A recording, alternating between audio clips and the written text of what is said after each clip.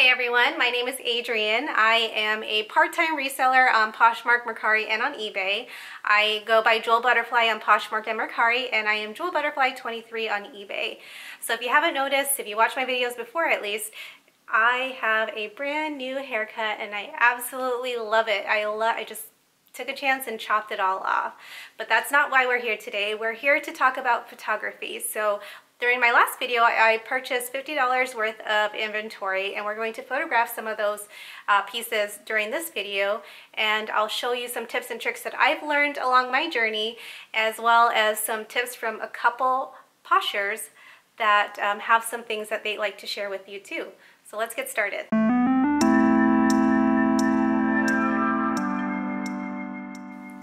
Okay, so when I get home from work, the sun is already down, usually, or going down, and I don't have any lights. So I personally purchased these Lemo Studio softbox lights. You don't need it.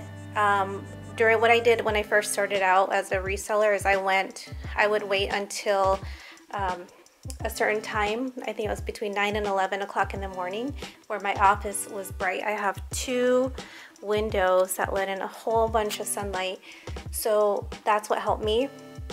Backgrounds, you can use a white furry rug, which this one I got before my reselling journey for Christmas for my office from my sweetheart. And then I also picked up these bright white, this is a foam board here, and there's a just the regular, I don't remember what these are called, but I got this one. The only problem with this is that it got punctured during storage, so I opted for the foam board, which is actually a lot better in my case. So I'll show you how we're going to use these when we photograph some shoes. For props, use whatever you have in your house. So I have this that I purchased. That's going to be actually in an upcoming video where I got that.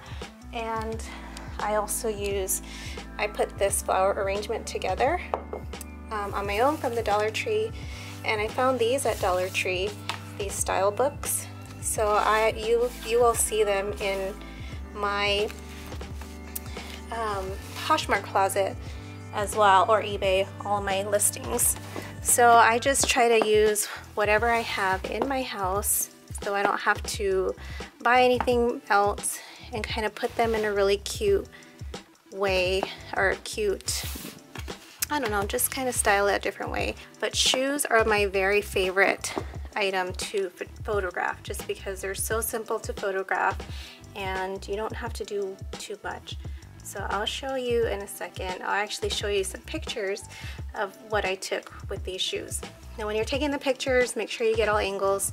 So you want to get the tips of the shoe just so that people know they're not scuffed up, or if they are scuffed up. The bottoms, I don't know why, to this day it still amazes me that people want a picture of the bottom of the shoe. So try to get it as clean as you can. I think people will understand if you can't get it too clean. A picture of the heel and the back is important, because you want to make sure that you show if there's any denting on the heels. The sides, really just the whole shoe. Try to get every angle that you can. Try to get it as clean as possible before you take these pictures. And if you see any little dust particles, try to get them off the shoe too. So this one, if it doesn't come off, make sure you indicate if there are any types of damage. This one's actually in great condition, so awesome.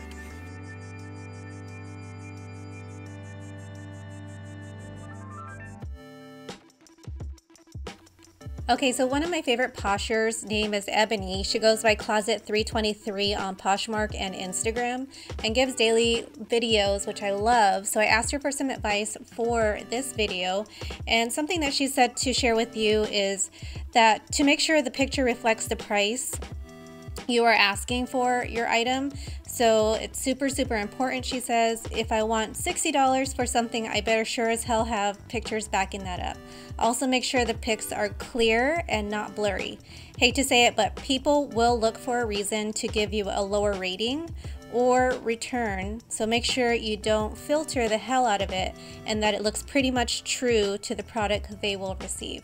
So I think that's great advice that she gave, and I love, again, her energy is always at a 10 on Instagram. So I reached out to her specifically, and because she has a lot of trendy products, trendy clothing, shoes, items in her Poshmark closet.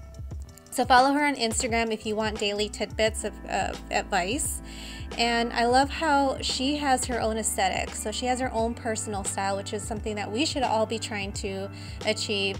And really asking herself, what do we want to portray in our Poshmark closets? And in her case, you can see she does a lot of great flat lay type of photography. So she has an item on the ground or carpet, and she takes a picture. She strategically places different accessories or shoes near or on her items so that when you see it, you're interested and you want to click on it and you want to see more detail, or you want to learn more about this item and then determine if it's something that you want to keep or actually buy. Another thing that I like to do, which she does, is zoom into those details, especially when it's a unique item. You want to zoom in on those details so your customer can see what they're going to buy. Even if it's flaws, zoom in on any flaws that might be on the item.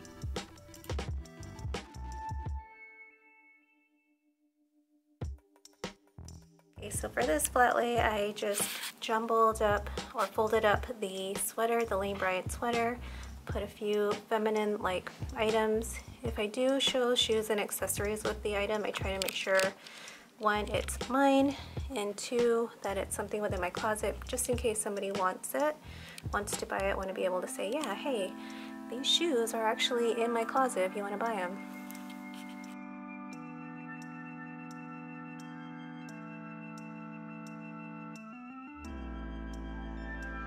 Okay, another thing you can do is hang your garment on the wall on a hanger and try to get pictures. If you don't have a mannequin, that's a great option.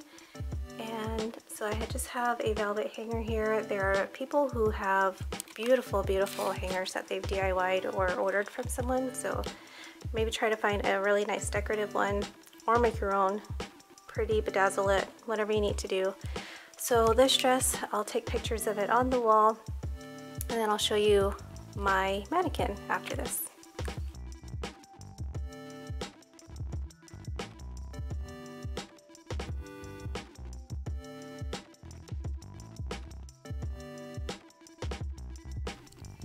Okay, so this is Rosa, and she is my mannequin that I purchased off of OfferUp for $25.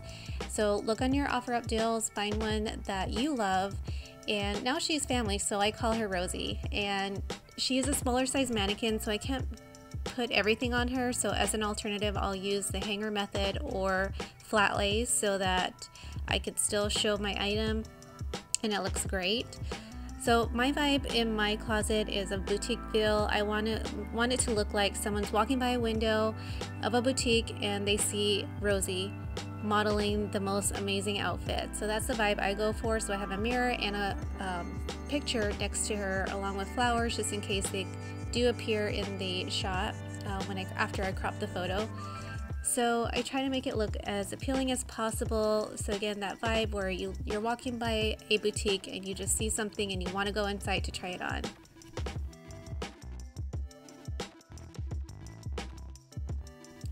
Okay, so this next posture, you are just going to love her pictures.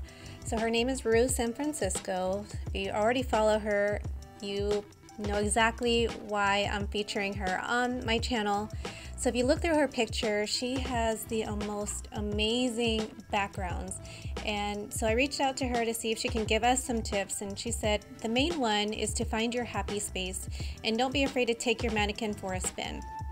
She says she's literally driven Gertie, her mannequin, around San Francisco scouting for nice spots to shoot and have a nice assortment of parks in her pocket for fun options with lighting and backdrops.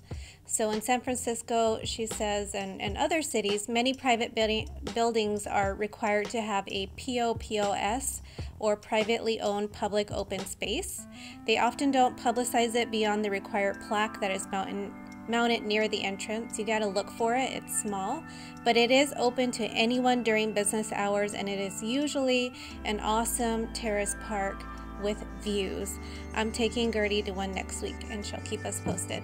But oh my gosh, everything that she has in her closet, the views, the backdrop, I mean, look at all this. I mean, she's got great detail, great pictures. Who would use an antler? Think to use an antler to hang your purse from? I wouldn't.